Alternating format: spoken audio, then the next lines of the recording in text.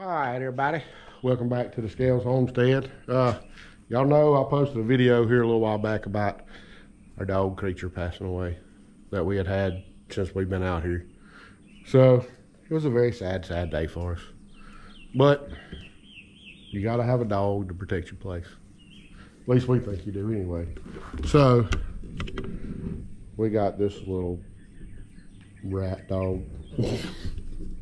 No, he's little right now, but he's like 9 weeks old, I think.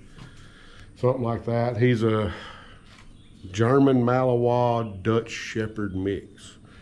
So he's a little bitty right now, but he ended up being probably like 70 or 80 pounds, about the same size creature was.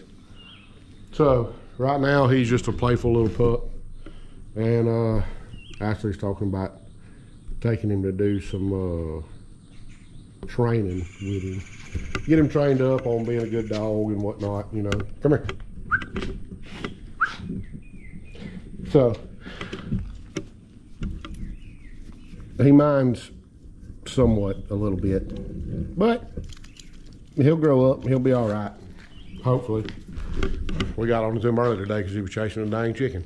So, you know, you never know what's going to happen with him, but we're going to try to raise him around chicks, around chickens, stuff like that. So maybe he'll be used to them. He won't chase them. He won't eat them like other dogs that we tried to get that was already a little bit older when we got them. So that's our newest little addition. He's over there playing with Zach right now.